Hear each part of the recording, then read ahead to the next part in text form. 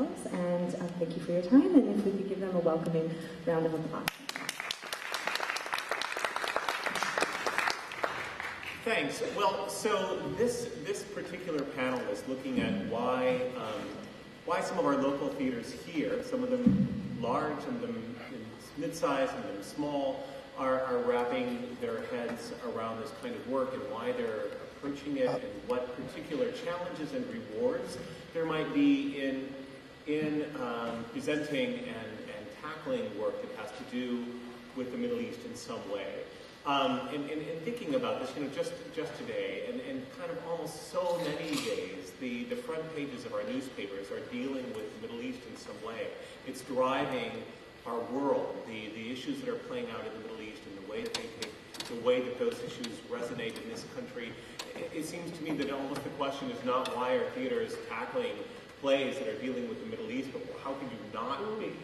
And yet there are some, I think there's some real challenges and maybe some reticence that some theater producers have in tackling this kind of work, and maybe for some real reason. And yet in the panel that we had just heard an hour or two ago, when we're talking about challenges and the kind of risks that people are taking in presenting work that's dealing with issues in the Middle East, when you hear about, my parents were taken to jail, or, this person had his fingers crushed by the police, or, you've been shut down because the censors have come in and stopped the play. I think the whole context of risk is maybe brings there's a kind of a whole different dimension that we're talking about, and nevertheless, those challenges and those risks are real, and probably the rewards are real too.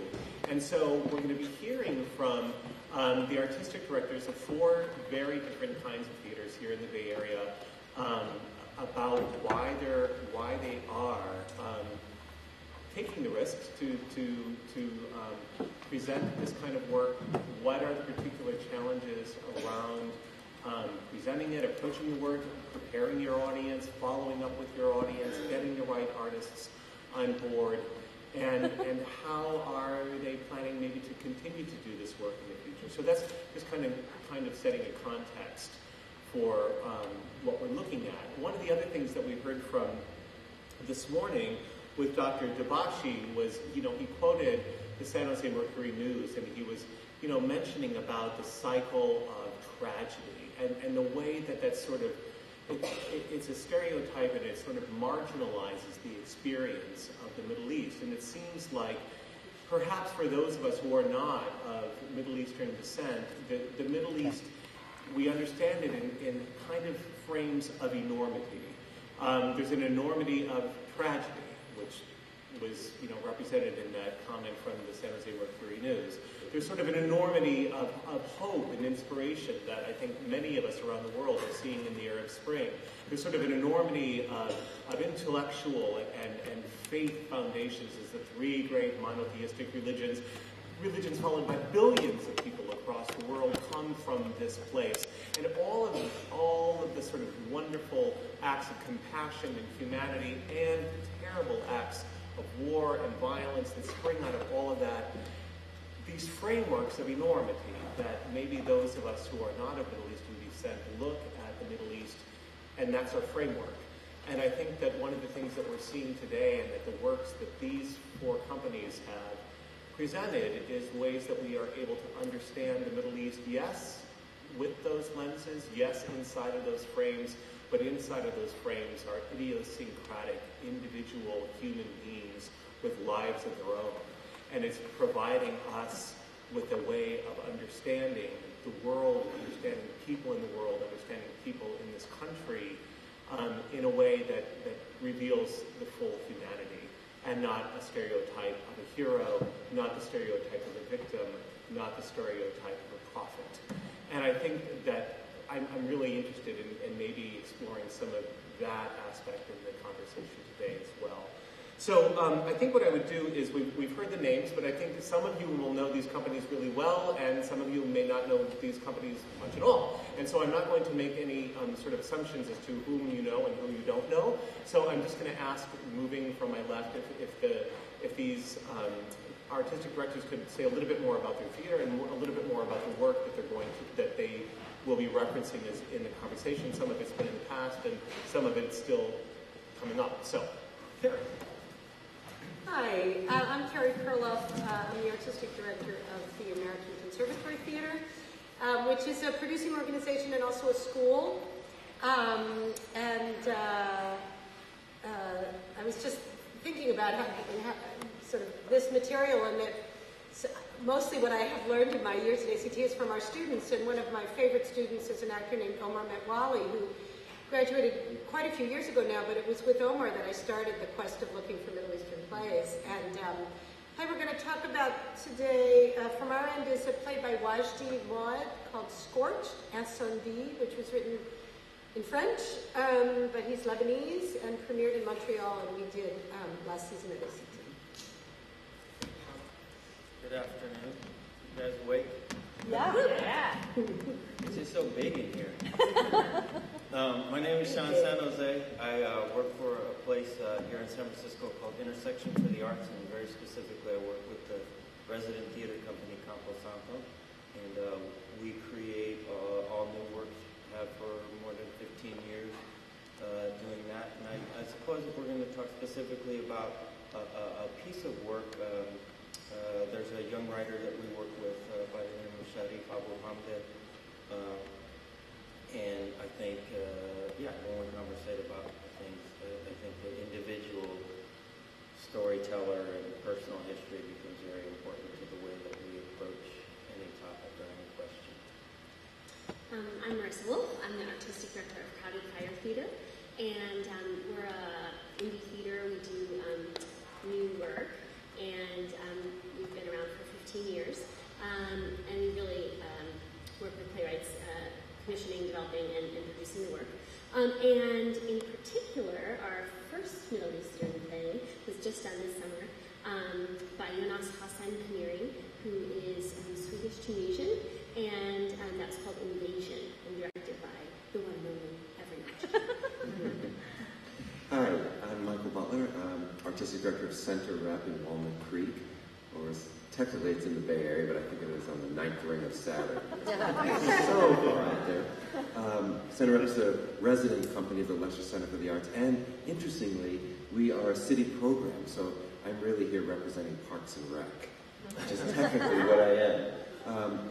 We have no tradition of doing even new plays, let alone Middle Eastern plays, so we are producing and directing Yusuf El-Gindi's, the wonderful playwright whose work we can see this afternoon, Pilgrims, Musa and Sherry in the New World, which just won the Steinberg Award.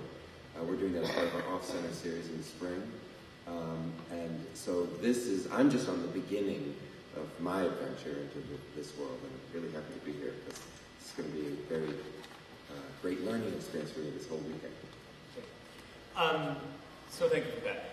And I think what I'd like to do is, rather than interview Carrie and then interview Sean and then just moving down the line, I'd like to kind of throw out the questions and then ask, make sure that each one of them is responding, but kind of hopefully create a conversation that's also occurring here at this table. And then we will move on to the next question and the next question, and we'll wrap up that portion of it around 2:05, 2:10, to make sure that we've got plenty of time for Q&A, and also just to hear from your experiences and thoughts around this in a good 20 to 25 minutes of that towards the end of the session. So just to kind of lay that out. The first question that we had in front of us as we were looking at it is why do this kind of work? And, maybe it's because it's on the front page of the newspaper, but maybe there's something else. So maybe, Carrie, you were mentioning that it came, from from a student in the MFA program, and maybe, maybe talk a little bit more about.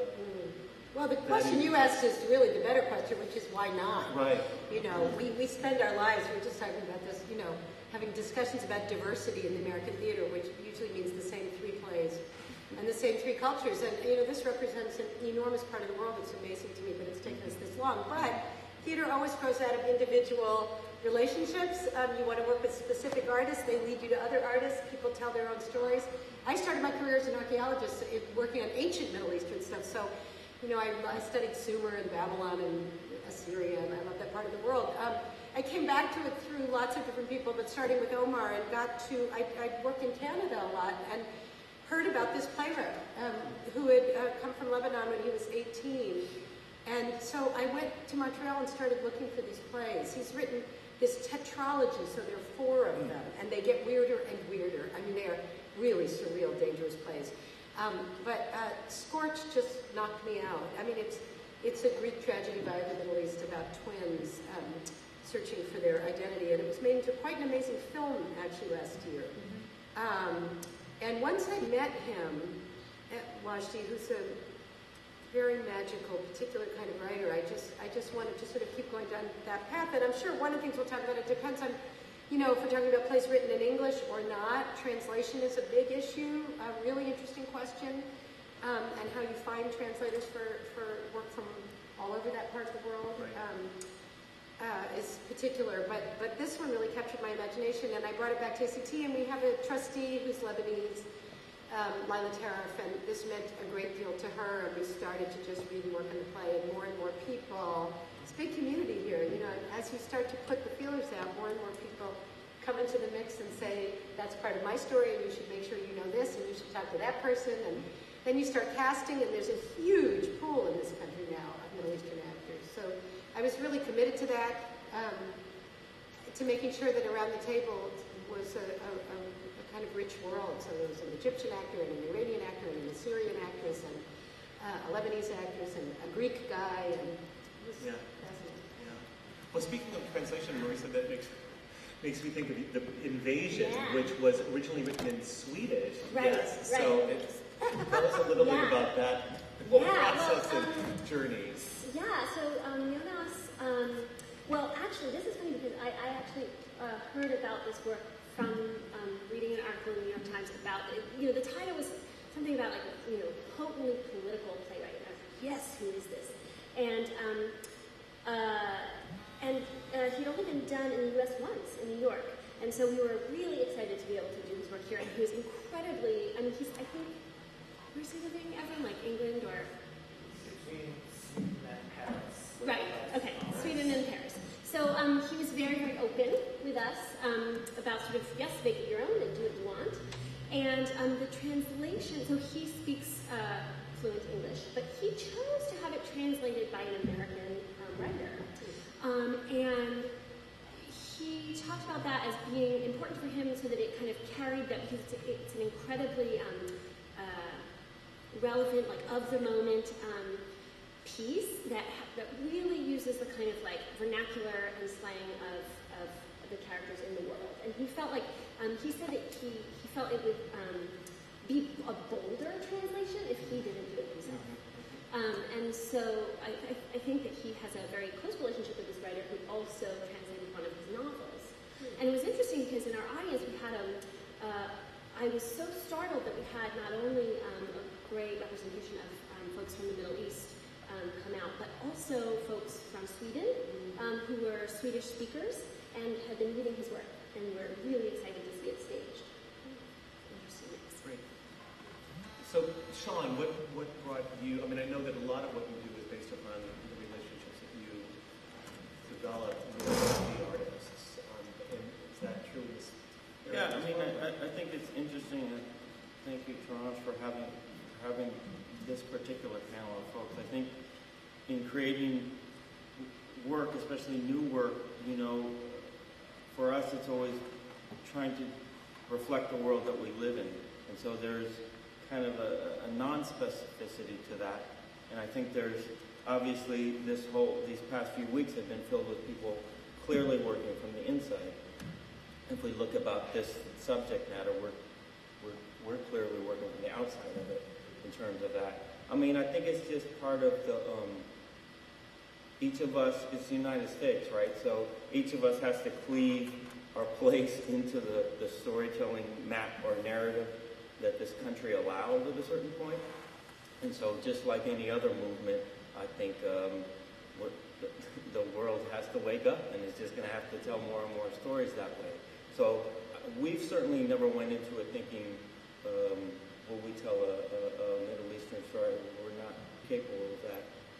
I think also our expertise, if we have one, is not in looking at things politically per se, or historically in that sense. So it has to become very personal, and the personal then hopefully can be political in that sense. And so it's interesting, I guess, just to sit up here and try and invert the equation of how we approach it. Because if at the heart of any of the storytelling, like Brad was saying, is the human experience of it, that's what we want to start with. And then I think I'm a believer in the more specific you make the storytelling, oddly enough, the more universal it becomes. And I think in our case, working with this young man, Sharif Abu Hamde, he worked with us for a long time, and he saw how other writers told stories about their own past, their own histories, their own memories, their own struggles. And it's also hard for us to be representative of international things. Us meaning our group, Campo Santo, which is very squarely grounded in San Francisco, frankly, and grounded in being strange citizens of this United States, which ends up having a lot of swimming through a sea of several different migrations. And I think in seeing these sort of paths and seeds of other people's works, whether it's Chicanos or black folks or Japanese, whatever it is, however you got to the place that you got to. And I think he saw his own story and his own past in that. He's Palestinian, so I think that also has there's something heightened in that for him in terms of homeland, history, identity, all that. I mean, in a weird way, I sound so general about it, but I think that moment that you sit in a theater, especially if you grow up in the United States, and for many of us, you don't see yourself reflected often enough. I think the moment that you see yourself reflected in any kind of refraction, where you go like, listen to that August Wilson story about this guy telling a very particular story in the 1940s, but it's about his grandmother. I relate to my grandmother in that same way, if this is not too much of a stretch of, I mean, that's the kind of moments that I had that makes me interested in doing theater. And I think for us, Sharif had that story, and so he came into it in many different ways, trying to tell stories, and ultimately the strongest story he had was to tell a story about him and his father and his mother in a lot of ways. And so I think you do that, and then you put it in the hands of the people that know that story the best. And interestingly enough, Omar Metwali is also part of our company as well as Jerry's, and he directed that. And I think there's something this cool about the growing legion of stories that this country is filled with, and the fact that these two younger men were able to lead us, a company still very young ourselves, but into a new era of storytelling. And that's why I'm most excited to be on the panels, actually the part where we get to look out and go like, and what else? And what other stories are there? And what other stories are there? When we first started the thing, we did a play by a guy, Octavio Solis, and if you would categorize him a Chicano writer, and so I think it's easy to go like, oh, they do Chicano plays. I think we very purposefully set out to tell stories that reflect the world we live in. And you know, if you live in the Bay Area, that's a lot of stories. So we're never going to get to 100th of them, but the ones that speak the truest and the loudest are the ones we want to be part of telling. And Sharif knows that story. So I think it's less that his play, and it's more about his voice and the voice that he's in as a part of a generation of people. It's a weird, you know, bottom of the mountain thing that we're all in theater, because we're trying to tell many, many stories for many, many people. And the way that the United States works is most of the land is already plotted out to people. So it takes these waves for people to go, oh, now they're gay and lesbian stories. Oh, no, black folks can tell their stories. Oh, no, Latin people can tell their stories. Oh, no, Asian American folks can tell their stories. So I feel sort of oddly fake up here. So going like, now we tell Middle Eastern stories. I could never purport that we do that. I think we work with people that live in this world pretty honestly. And if you broke it down, yeah, Sharif's Palestinian, Omar is Egyptian. So in that way, yeah. But he wrote this play, his first play that got produced called Habibi, and so beautiful and so honest. that I think it could be in any play, festival, or book about, immigrant experiences or Middle Eastern experiences, as far as I could tell, because it moved me in that way. Great. So, Michael, I am interested in asking you this question because you're going out on this limb for the first time, and as you were saying, it's not really something that it's usual for a Center Rep to be doing, and so maybe talk to us a little bit about how you found this play and why now, and you said it was here, maybe. Yes. There it is. Yeah. In some ways, the risk for us is not so much doing a Middle Eastern play, but in doing a new play. And maybe that's a good thing in a way, that that's in some ways where the bigger focus is on. We launched this, it's part of this off-center second stage program that we inaugurated 3 years ago, because I was really feeling the need to have an opportunity for myself, frankly, and for our audiences to, entertain, come in contact with new work, and work that doesn't have to be as, frankly, just sell as many tickets, because I have to upstairs. So, it was a little crazy to do that in 2009, but I thought it was a really good opportunity at the same time. And we did it without any budget or staff, and it sort of has to pay for itself. So it's a really interesting, it's still kind of a commercial venture in a weird way, but definitely the focus is to do new work. The play came to me because I don't have a literary department, actually, so it's always like a weird, sort of personal, recommendation-based kind of way that it happens. David Pichette, an actor in Seattle that I've worked with many times, now a playwright, had encountered this play, I think with that festival, Lisa, the Icicle, is it called? Yes. And, I talk, we talk to people all the time about what's good, do you have any recommendations? And he recommended it, and he just loved the play, and he really spoke to me about it as a beautiful new play, rather than a Middle Eastern play. And I responded to it as a great play. But frankly, also feeling that having an opportunity to have a conversation about this issue felt extremely important to me, and that anything that could let people, even if they don't have a conversation, but just think about, the developing empathy and understanding for this situation is really important. And I like the play so much because it's basically a romantic comedy that uses that genre and that powerful, attractive story to explore a kind of culture clash between the expectations and between the American and Middle Eastern values.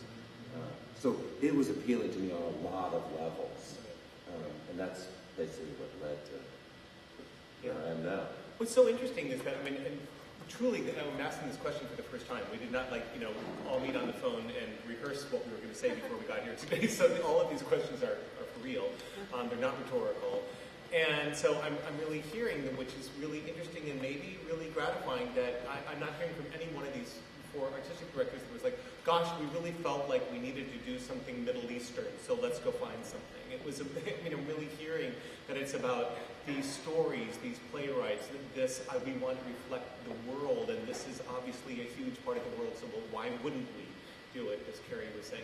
That's just really, I think that's really interesting, and yet, or maybe and along with that, as you found yourself going down this path, and given, the sort of the complex histories of the Middle East and the passions and the volatility, and frankly, some of the sort of history that's been out there with, I just so remembered, and I did get a chance to see it in New York. My name was Rachel Corey, and I think we all saw what happened with that company in New York, and the decision to pull the play for a while, and then they got beat up for that, and they did it. It was just like there are unseen, perhaps, landmines, and I wondered if you found any landmines along the way, or were afraid of any, or weren't afraid, just sort of just went full steam ahead. I don't know. Is there something different about this tackling this kind of work, or not? I think there will be for me. Any new play is going to have its set of challenges that will winnow down the possibilities. You know, title is so important, and I really like the title, but it's long. I'm sure you've heard this before, Yusuf, right? I mean, once you've read the play, I think you really love it. But you know, so I think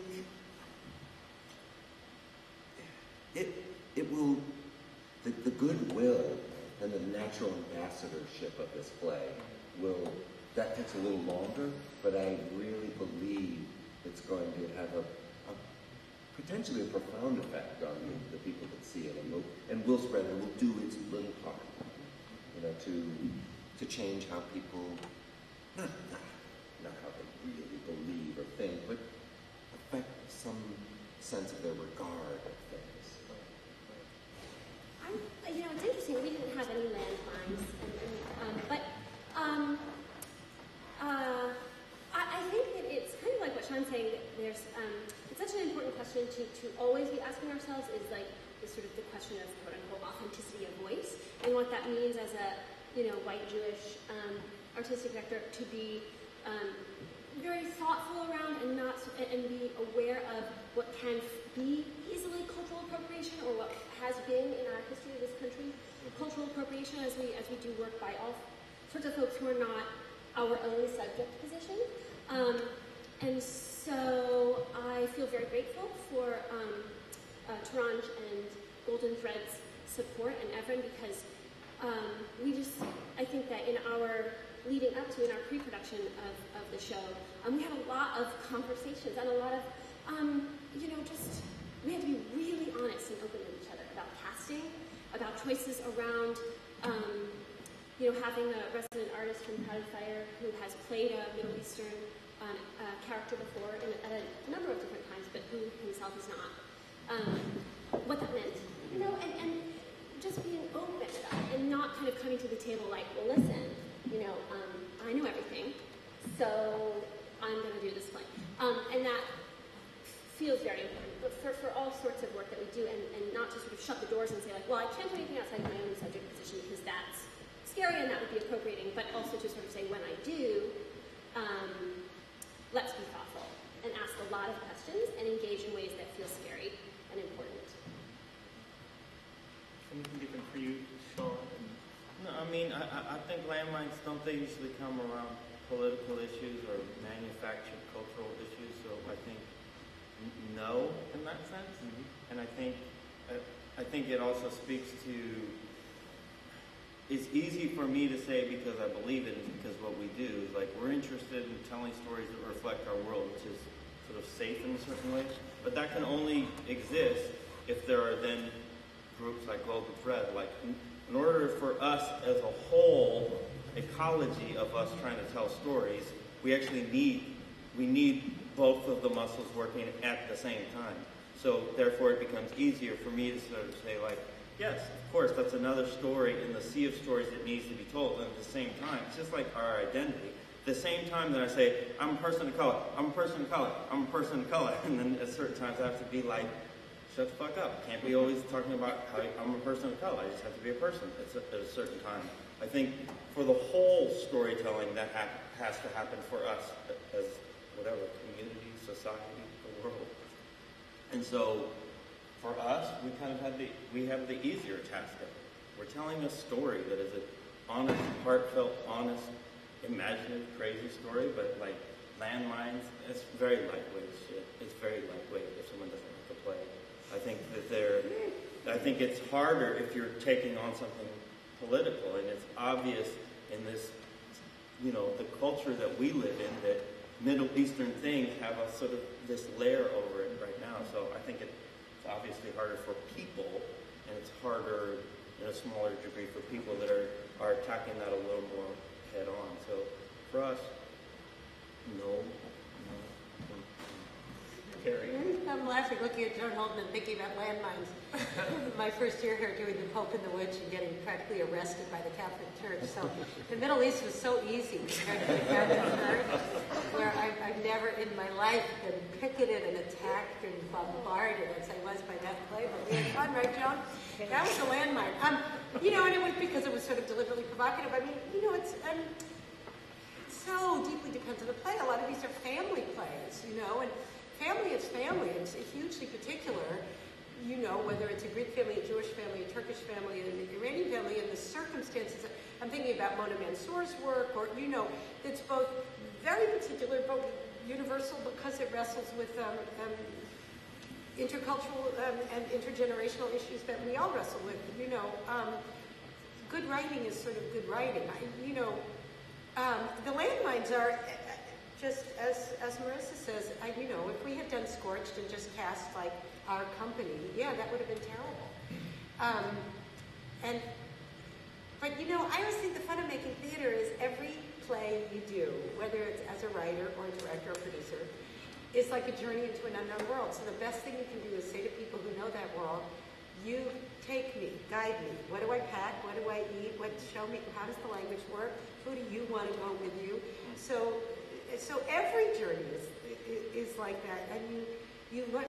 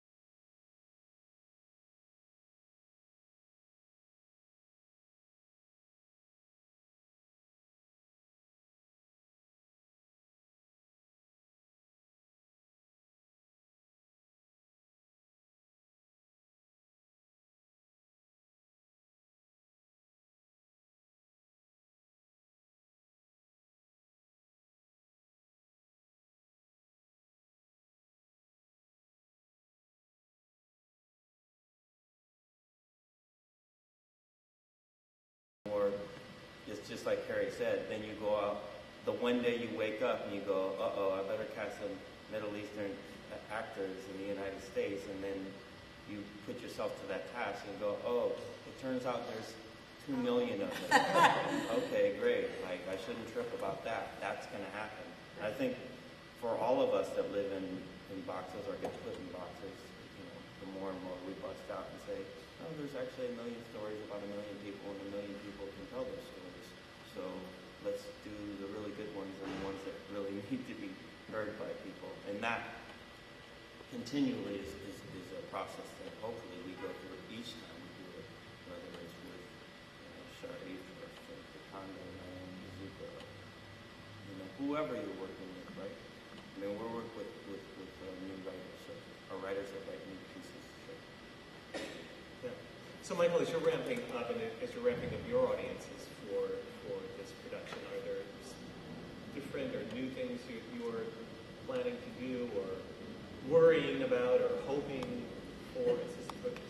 I'm actually looking forward to not doing that and letting the audience sort of encounter the play really freshly on its terms. But it is gentle. The play is gentle in that way. And like Carrie said, you know, good writing is good writing. And you're immediately aware that you're in the hands of a good writer. You know, it's inventive and has humor and heart and surprises. And then, you know, character and relationships. I mean, great characters, a very engaging relationship that begins to develop. Well, that draws anybody in. And then all the other stuff is sort of in support of that, or that's driving it. So I think it's kind of great in a way to not come to this particular play to see a story about the culture clash. Right. Because it's a story of, like the doctor said in the keynote speech this morning, you know, the bilingualism that is kind of willfully, happily deliberate, or it wasn't deliberate, but some kind of really joyous embracing of this new adventure. And it's a story of this Egyptian immigrant trying to encounter America and make it here. And who can't, relate to that? That's dig deep enough. That's everybody's story. Yeah. I mean, I think what's so interesting that I'm hearing from the panel is that there wasn't a particular sort of foreboding about approaching this work necessarily, and there wasn't really an experience of landmines, as people were saying along the way, or of even a kind of particular way of taking the audience by the hand and having to sort of like usher them through or shepherd them through in a different way, which is maybe not what people assume in practitioners here and elsewhere around the country, which is, I think, also really encouraging. With that in mind, this might be a good time to kind of open it up and extend the conversation out to you all for both questions and comments and maybe sharing of your own experiences with producing work that deals with issues in the Middle East or coming from the Middle East. So, do we need microphones floating around? Yes? Go. Thank you so much. I am Fadia. I'm from Syria. I would like first to thank you for all the effort you are doing to produce the theater play. I have a question that if you follow the image or the plays, they were before the Arab Spring and after the Arab Spring. From what we have read in articles, the news, and most of the production or anything written about the Arab, you find something have changed. The perspective have changed. I have noticed that the appreciation and respect for Arab people or the Middle Eastern people have changed. So do you think that has affected your vision or even your audience? How that affects your job? Did you start to pick different subject? And do you think, I don't know if I'm right, but I have seen that even the theme itself in the play, I find a lot of things speaking about, for example, before the repression of women, how much their religion affect women, how they see us in general. And suddenly I have found a lot of politics came up and start to see another thing happening in that area. So do you think that affects you? Have you noticed that? And your audience, how they receive this? Thank you. I'll say I think that it's, I think what you speak to is that now like a sort of new generation, like a youthfulness, a hunger, and a kind of on the world stage that I feel at some level that we need to be kind of pushing actually a demand for more Middle Eastern work on stages, and you know, again a nod to Taranj for her work and her vision that is pervasive here. But for me, it kind of brings up a sense of like this should be a directive for all of us actually. That yes, it's the stories and they're relevant, blah blah blah, but it's also pressing, like it's so immediate and important to all of us, particularly in the world of the Arab Spring. I mean, I think it's a great question because it's a great question for us in the world, right? And I think as practitioners or creators of theater pieces, we're like witnesses, some form of witness and journalists of the sort. So with us, it's like that times 3 in terms of its delay. Like an event will happen, it takes like 3 years for it to land into our consciousness about how it affects our culture. And then we can start responding creatively to further the dialogue in some way. So I think to initially answer your question, for sure, yeah, I think every one of us in the world feels a little bit more like that since all of the events have happened. And then how will that affect the work? I don't know yet too, because in the United States we're so like, you know, we look down at our own thing so much. It's going to be hard to sort of go like, well, look back up, child, and there's the rest of the world, and how is that going to affect you all? And so I don't know how that's going to affect the rest of the way we tell stories.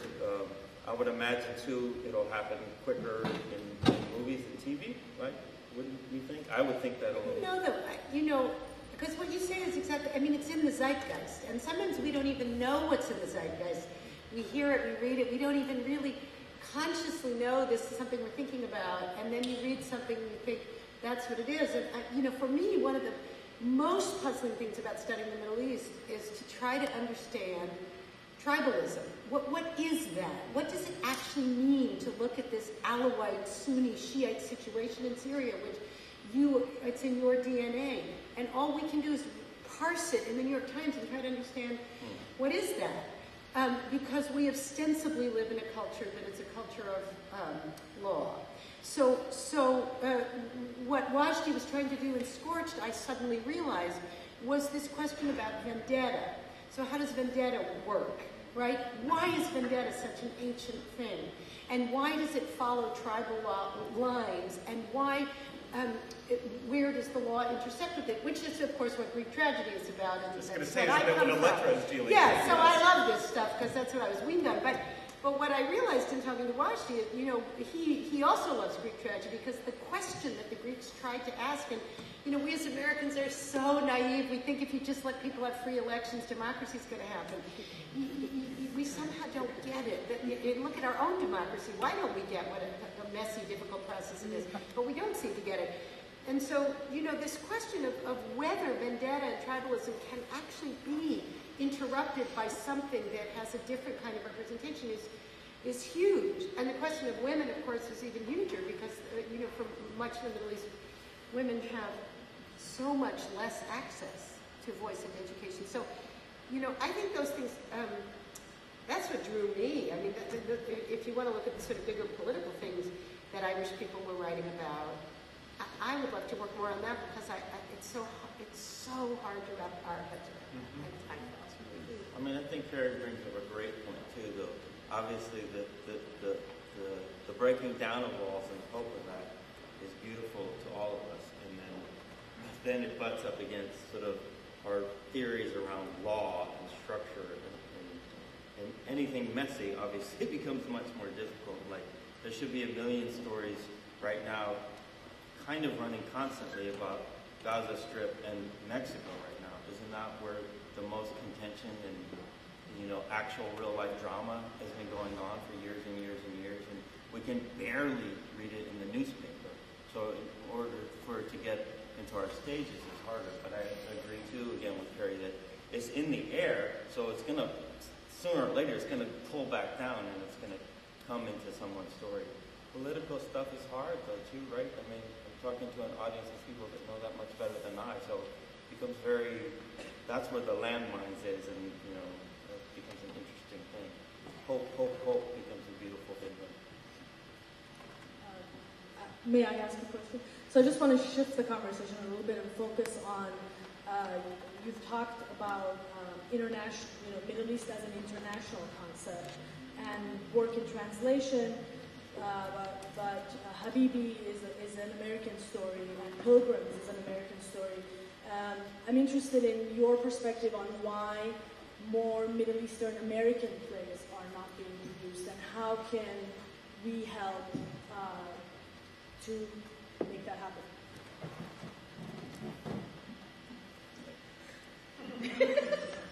Sorry, I saw a baby. There's a baby over there. What do you want me to do? I think that's I will put myself to that task too. I don't know. There's not enough space. I think part of it too is like working two muscles at the same time. Like we can over here look at the big scope. What are the stories? What is the world telling us to do? And then there needs to be enough rattling in the cage to be like, can you tell our fucking story? Can you tell our story? Can you tell our story? We're here. Can you tell our story? Okay, you're not going to tell our story. We're going to tell our story. And then we get like 50 of those stories. You go like, she's really good. I'm going to tell her stories next if she'll tell her story. So part of it, we have to work in this kind of unconscious concert together where you go like, will you continue to write and tell your stories? And then at the third stage, we'll tell those stories together.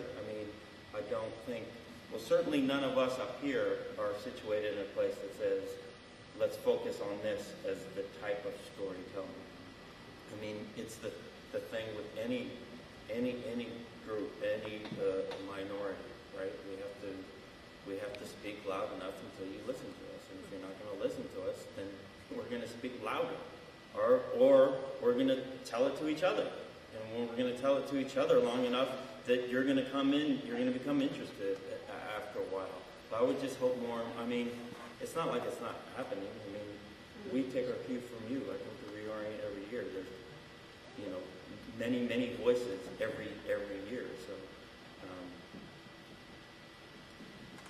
I think about what drew me to do this, and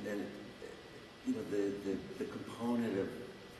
It sounds corny. Maybe it's naive. I don't know, but the love and understanding that the play has and it's calling for. Maybe that's subversive on Yusuf's part to make us think when we encounter this play. We watch it. This is just a play about young lovers trying to make it, and then no, it's actually got all this other stuff. But now I'm hooked in on this very human story. Maybe that's. I don't know the answer to your question, why there isn't more. I'm not qualified to answer that, but just thinking about my own experience of why I chose this play. Let's be honest, most of the American theater does the same three plays.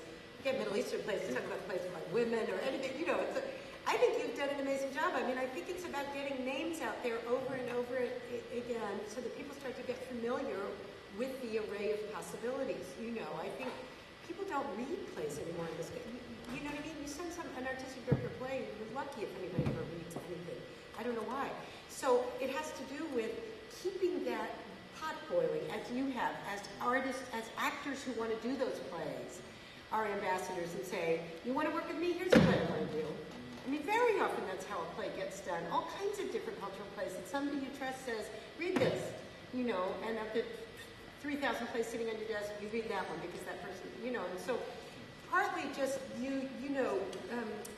finding ways to make sure that the work you do gets out there, gets published, gets seen. You've laid a huge amount of traction just here, and it's happened around the country in a relatively short amount of time. It is a really ridiculous thing that, it took 50 years for African American plays to get produced, and they all have their little fashions, a little fashion of Asian American, and now that sort of disappears in something else, partly, more and more, they will just be American stories, and there are a multiplicity of American stories and performers to tell them. But it's partly, I think, in this country, just familiarity. Do you know what I mean? It's like realizing your neighbor. It's one gay marriage is going to happen no matter what anybody pretends to the contrary, because everyone eventually is going to have a neighbor who's gay, who they're going to like, and then it's familiarity. Then you want them to get married. Then they're not the other anymore. The Middle East has been made the other in Western culture for so many thousands of years that's the big interesting challenge about the Middle East and I don't even like it that we call it the Middle East. They're totally different cultures. I hate that. You go to Turkey, it's one universe. You go to Syria, it's a different. You go to Lebanon, it's totally different history. You go to Iraq. So I'm not even sure that's so helpful, actually. I want to say too, what was interesting with Invasion was, it was Americanized, and that the translator had originally, or Jonas and Rachel had written it to be in New York because that's where it was done first. But Efren was like, let's make this about the Bay Area. And so we got permission from the playwright to just change a few words here and there to make it relevant to us now in terms of locations. And I loved that. I loved that choice because it felt like we can't even push it off to New York. These things happen in New York, but not on the West Coast. So it was so timely, us down here in San Francisco. And that does seem extremely important. Both things seem important, but to cultivate a sense of our own engagement and culpability now here. Everett. Hi. Before I ask the question, do I need the mic? I did the recommendation, and I was the PR person for ACT when Scorch was selected, so I sort of inside or outside the question, I guess. I do feel like from artistic directors, it feels like on the artistic side, there's a hunger, interest, and sort of great support of a lot of these writers. We are seeing certain writers come up. I'm interested in when you said to your teams, I'm going to do this Middle Eastern play, what was the reaction from the marketing people? What was the reaction from the fundraising people? And how were sales? And I don't, that's a real question because I actually feel like until Middle Eastern plays start selling well, that we won't make that next step because you want to make it so that it's not as big a risk in a way. And I know a lot of artistic directors don't think that way, but you counter it when you bring the play out and your marketing people go, ooh, or not. I'm just really curious about how that interaction happens. Yeah, great question. I'll be really honest with you. It didn't go that well. Well, it's just awful how sort of reductive it gets down to, the names of things. It's just hard, and there wasn't any real resistance.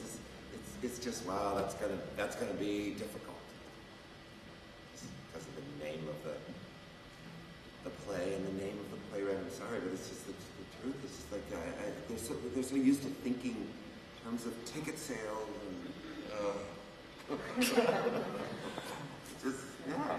So that just strengthened my resolve, though. It's like, great. Well, obviously we need to do this.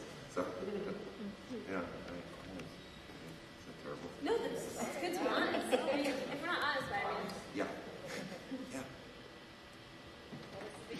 Anybody else? Can I follow up on that one? Just a comment first, and then I kind of want to get back to the landmines and Rachel Corrie question, because it's hard for me to believe that gorilla is not in the room. But I want to tell you, about 25 years ago, before 9/11, Mideast only had one meaning in this country, and that was Israel and Palestine, and the conflict there. And it wasn't just landmines around you, it was bombers aimed at your head if you took up that subject. I was part of a group that did that in the late 80s, and with enormous rewards. I mean, every Jew and Arab in the Bay Area saw this play about Israel and Palestine because they were full of so much tension about it. They wanted to, they really flocked to this play. But it's enormous. It's hard for me to believe. None of you has mentioned a show that goes there or that goes to the U.S. role in Iraq. And I'm pressing the question of whether there are not boundaries, whether there are not things that would come at you if you touched this region in a more dangerous way. I think you're absolutely right, and I think that's probably, if not consciously, unconsciously, why we get what Terry said, that it's easier to come to a place to commune if you're talking about a personal story that's about family. Absolutely, for sure. I mean, I think there's that on the one hand, and then on the other hand, I think how many people outside of you are armed and skilled to write those kinds of pieces? I don't know. I don't know that answer because I don't know those writers, I suppose. That's not a soft volley out of it. That's more just what I'm versed in, what I know. You guys out here may know more people that are ready to that. It's hard enough to get a story in the newspapers printed about it, so I don't know how you would get people to produce those plays. I hear you is what I'm saying on that. And I don't know, and I think that has its trickle down then, who are the people that are skilled and crafted enough to write a skilled and crafted piece in response to that furthers the dialogue, or in some ways actually starts the dialogue. I think it's a great question, a question I have no answer for. I'm trying to think, I mean, we're about to do this play by George Walker that's really scabrous, called Dead Metaphor, about an American sniper who comes back from Iraq. I have no idea what the response is going to be. I mean, it's not news that none of these veterans can get jobs in this country when they come back, and snipers are the worst in terms of employability, right? Because they have what they call the eye, and that gift, which has allowed them to rise in the military and kill at long distance with incredible precision, means that they are pariahs when they come back to the States. And I wanted to do this play because George Walker is such a troublemaker and such a fantastic writer, sort of in the Joan Holden vein. I mean, I think he's a writer that's probably been very much influenced by you. I don't know I have no idea how that will land. And in the Bay Area, we pretend that we're not the ones sending people to Iraq. So we can be very liberal about it. It's not our sons, mostly. No, seriously, we are part of this project called Theater of War, and we've had 2 MFA students who are in Iraq right now. And when they came back and did this project, it was absolutely amazing because it was all for, the point of Theater of War is that it's for veterans. And so you do a big collaboration where you get people into the audience who are veterans. And, that's a whole other question of who we license our wars out to in this country, and the rest of us let it go by, So you're absolutely right. I mean, we haven't even started producing those plays from an American point of view, let alone an Israeli point of view. There are a bunch of Israeli writers writing about, Mati Lerner's play, The Death of Yitzhak, of Rabin, which we worked on, which the Jews in this town hated. It's very, very critical of the Israelis. He's an amazing writer. He has enough trouble getting his plays done in Israel now.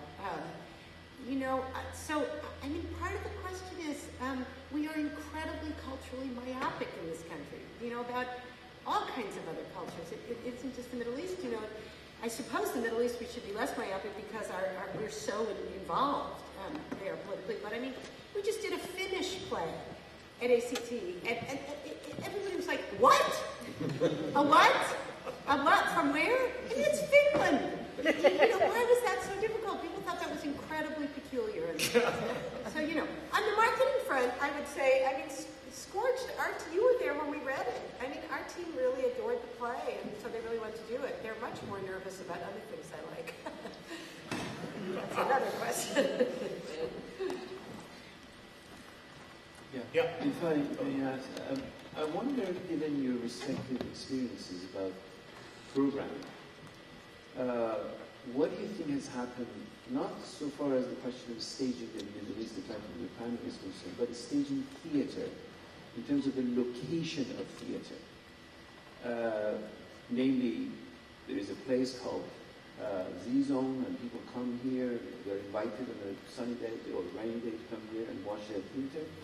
Or, given contemporary political events such as Tahrir Square. Tahrir Square was not just a revolutionary space, it was a theatrical space. People were just going there to perform. Poetry, play, drama, etc. We had something of that in Zuccotti Park in New York.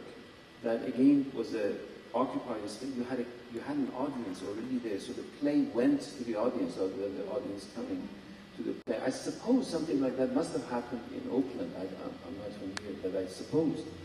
Now, in our part of the world, in Arab and Muslim world, we have a tradition of it, that theater went where people were. In the bazaar, people were doing their grocery shopping, so you had a performance. On Friday or Thursday evening, people went to the cemetery for their loved ones. You staged ta'ziyah right there on cemetery. I wonder if something, I mean, also here we have situational theater, site-specific theater. There are any number of simulacrum of sort of changing the idea of theater. Where is theater to be performed? I just wonder that in this, given this particular moment in history that we are, whether this idea of theater, here is the play that is happening, you go buy the ticket and you come. I mean, last night I saw some fantastic plays, but there were like 12 and a half people sitting in the audience. Whether that needs to be reconceptualized. I'm completely with you. I think we're in the midst of weighing, experimenting, trying that very idea. I think absolutely. And it's not so far from why we would ask a question like, where are the Middle Eastern writers? I think it's in that same arena, meaning if the people are there, don't we need to bring the stories to the people, and then the people bring the stories back to us? And yeah, absolutely. We talk about classist, racist issues, theater perpetuates it as much as any place where we have this hidden set of rules and agendas, and obviously economics play into it, so only a certain number of us are going to go to that thing, or once you're in that thing, then only you go, and then we do that silly thing where we only create for each other. I'm absolutely with you. I think we're trying to do that right now. We're going to do our own next year 2 things in theater spaces, and the rest all along spaces from our space on Mission and 5th up 6th Street and up Market, and gallery, hotel lobby, cafe, street corner, luggage store, bar. I think that's right. I think there has to be something in there, right?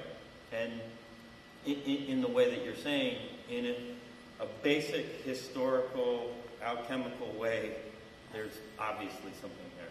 That's what we're trying to create in this weird way in here. But it's the same idea. But then in the moment that we are in time, yeah, absolutely. Also, I think just the fact that people don't want to sit in places like this no more obviously speaks to it. So, yeah, I'm with you. That's such a beautiful thing that you just said, that is both very culturally specific and very much of now. It isn't an American tradition because we were founded as a Puritan country where people didn't want playhouses anyway, and you had to hide out to do theater because the theater people were prostitutes and renegades, So we don't really have a tradition of public quite that way. I mean, that is such a beautiful way to put it when you just said that, on this Thursday night, everybody's at the market, and then that's what they do. I mean, I'd love to see that tradition created. And that would be a very particular new way of saying this is what it means to be American, that isn't just a commodity that people go and buy, but actually that is something that a community could do in public together. I don't think that's particularly a tradition in this country. Flash mobs. Though I think about the mime troupe, and certainly been doing that for years and years and years, and going into the park. But even that's a different thing, because that's saying, we as this company are going to go into this park, and this, what you just said is so amazing, which is, there are times in the week where an audience is going to be in this place, at this cemetery, or now this audience, everybody on Thursday night is going to be in this market, so let's figure it out, let's go there. That's kind of, I have to think about that. Yeah. That's fabulous. Yes, I see a hand here. I guess my question is along the line of audience. I know as producing companies, notes and artists touring internationally and domestically, usually the audiences are small, then the review comes out for blood, and the response a lot is, I didn't know that, I didn't know that, I didn't know that, about the culture that's being shown in the play. So I guess my question for you is, as you talked about seeing the show, there's a small audience, and the marketing aspect of it. What is the audience receptivity to the work, and what is their reaction afterwards? A lot of times, from my experience, Americans aren't well educated about what the culture is that they're going to go see.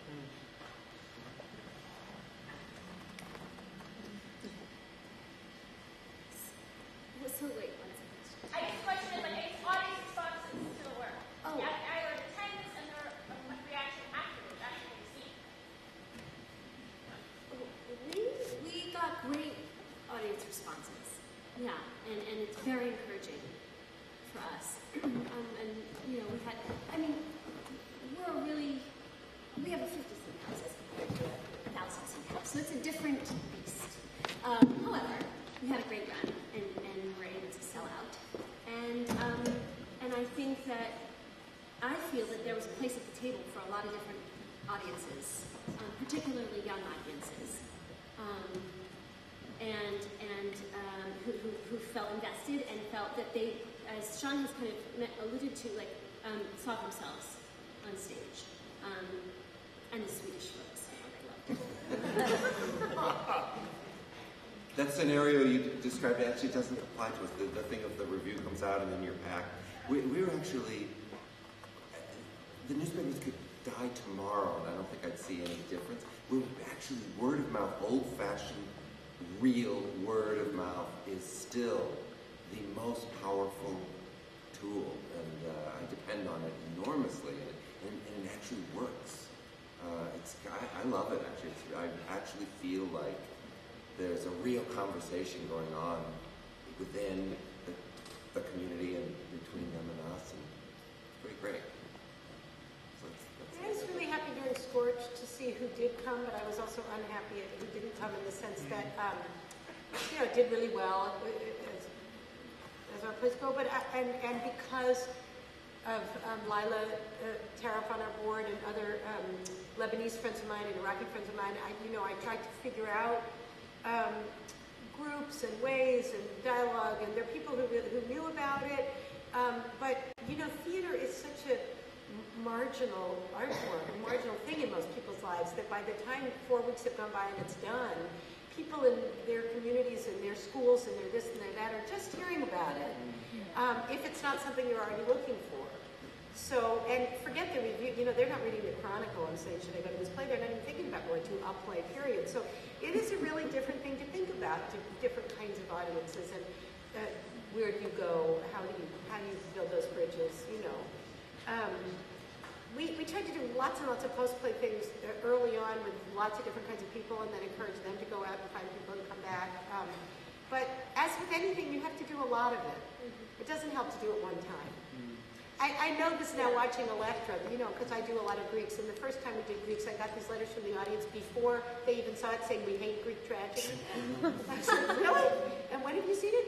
They think it's people in slips or something walking around. I don't know what they thought. Now we've done a lot of it. And now they know it's fierce and argumentative and litigious and loud and complicated and big women doing dangerous things. So now they turn up, but that's 8 plays later. That's the problem that you're talking about, is it's volume. I mean, you have to do enough. And you have to reach out more than once. Yeah. It can't be, for us, also, having one show, it's like, great, let's keep going, because it's not remember 8 years ago when we did this one show? Hope you guys will come back. Thanks. Okay, we have just one more question. Hello, I'm Roberta Lepton. First of all, I just want to follow up on what Carrie you just said about more is more in this particular situation. And I want to thank everybody on the panel because what you revealed is both your ease and your comfort and your thoughtfulness, but also some of the questions that do contextualize presenting this work, both here in a beautiful liberal community like San Francisco, and nationally, where some of the issues are more complicated and the nation is struggling. Like the NEA has a program to bring a Pakistani company into a rural community in Nebraska, and the veterans issues, and the Israeli-Palestinian issues, and the funding issues. The fact that there's less money given to Middle Eastern exchange than any other international exchange in the entire U.S. foundation and government budgets. Isn't that, it's so strange.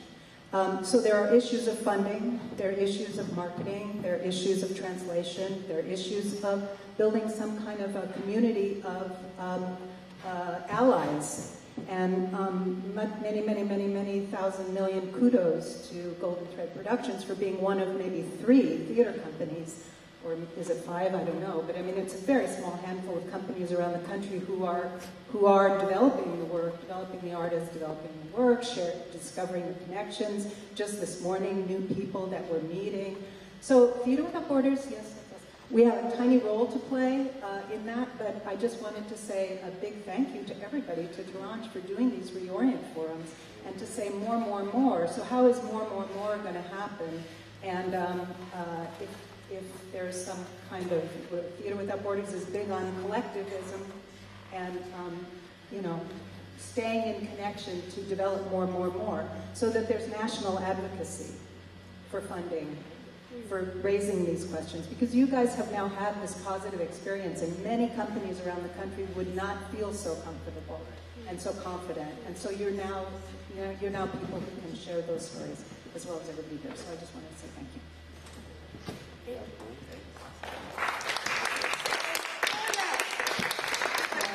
Any last closing comments? Come see the play. I just said, okay, I'm throwing down my gauntlet because I love Roberta so much. I didn't go, I was a bad girl and didn't go last week to the TCG Fall Forum on Diversity because I never want to have that conversation again. Because I thought, supposing we said, forget these general conversations at TCG, you're not allowed to go to the conference unless you, let's say the Fall Forum was just on Middle Eastern drama, and you couldn't go until you'd read these 10 plays. Everyone can read some plays on the plane, but you have to have read the plays. And then you're going to go and talk about those specific plays. No general conversation about wouldn't it be nice if there was inclusion, but something really specific. And then we do a whole one with Roberta on Ugandan work, and we really wrestle with those incredible artists with whom we've been collaborating, or then we do Finland and Sweden. But I mean, I don't know any other way around it. I think it's a huge problem that, you only get to know other cultures by either going there, reading the material, meeting somebody who works on the material, and committing to doing it yourself. I don't know any other way to do it. It's trench work. That's how it is, right? That's how international collaboration, that's how anything happens. It's one-on-one, but you have to make the commitment. And we waste untold hours at all of these. Sorry, I don't even mean to be looking at you, but TV and if we weren't allowed, we didn't permit ourselves for the next 5 years to do conferences where we had no conferences on marketing ever again, and we don't have to talk about social media, and we don't have to talk about inclusion. We actually have to learn something. How about we make a commitment to that? All right. Well, thank you. Thank you, Brad. Thank you to all of the panelists for a very thought-provoking panel. And one last round of applause. Thank you. Great. So we have a very brief 10-minute break. I invite you to stretch your legs and enjoy some more coffee. But please be back in 10 minutes, which is when we will be presenting the Middle East America New Plays Initiative Award, followed by Yusuf El-Hindi's staged reading. And a little later tonight, the